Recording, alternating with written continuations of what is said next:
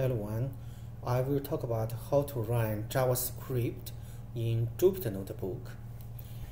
There are two ways.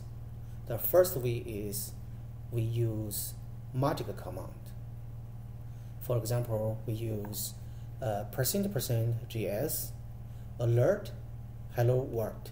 For example,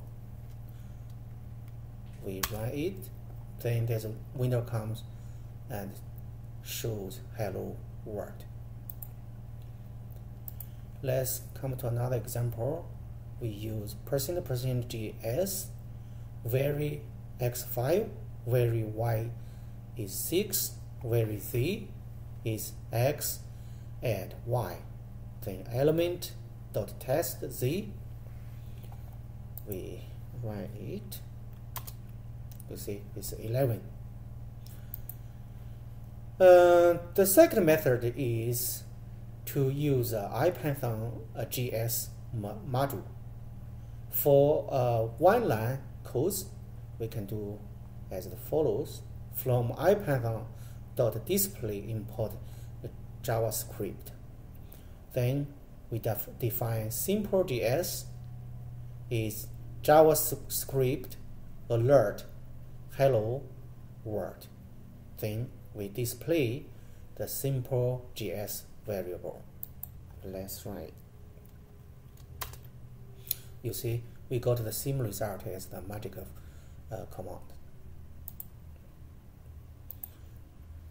If we have multiple line codes of JS, we can do as follows. JS, then we use triple quotation mark. Then the same code, vary x is 5, vary y is 6, vary z is x plus y, then element dot text z. Then we can use a variable, like a JS vary is JS script JS, then displayed JS vary like this.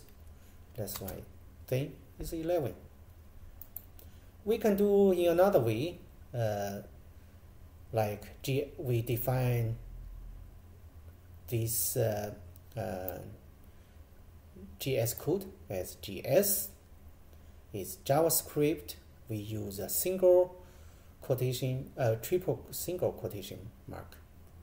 Yeah, like this. Then we display directly the variable JS, the whole code. Let's run it. Yeah, we got the same results. Yeah, thank you for watching this short video. If you have any question, please just leave a message. Thank you.